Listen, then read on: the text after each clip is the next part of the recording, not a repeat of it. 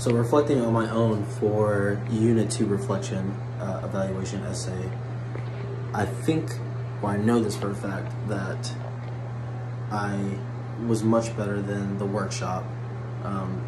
Specifically, I was a bit nervous during my workshop, performing in front of my group and my TA. So I really honed on that memorization and to work through that nervousness that I had during the workshop. So this really helped me create more of a space for the audience. And in chapter, I believe it was chapter 9, where it talked about honing in on the persona and allowing the performance to take on another world, portray the scene respectfully and as powerful as I could for the audience. I believe that was effective in my performance, the utilization of my prop that I brought. No, I didn't make as much eye contact as I would like to the audience, but only for when I emphasized on one line of the poem that I was performing during my performance.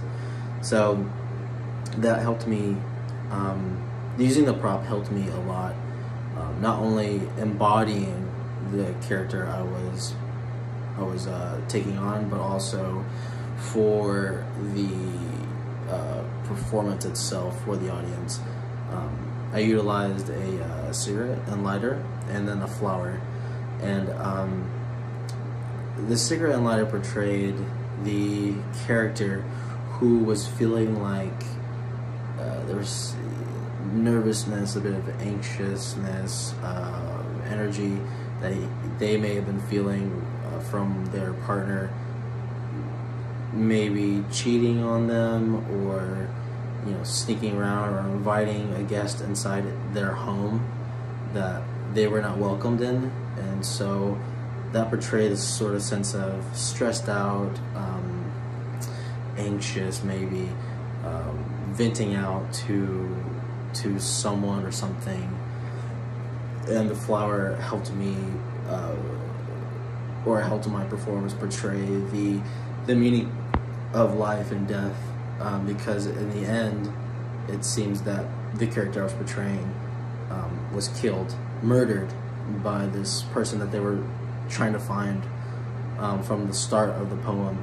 So yeah, I mean, and that's what I believe was most effective, was my enactment of clarity. I memorized and I didn't stutter throughout my whole performance. I should have been louder, absolutely.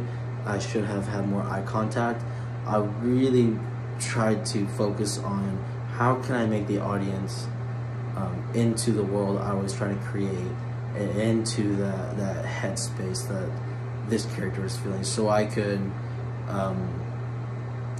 showcase this performance respectfully and the best of my abilities with the situation that me and my fellow classmates were in, performing in a classroom with fluorescent lights, etc., not on a proper stage, this and that. Let's see, and if I were to do this performance again, what would I do differently? Absolutely, I would love to take it onto a darker room, bring more props for the lighting situation to kind of hone in that world a bit more for the audience.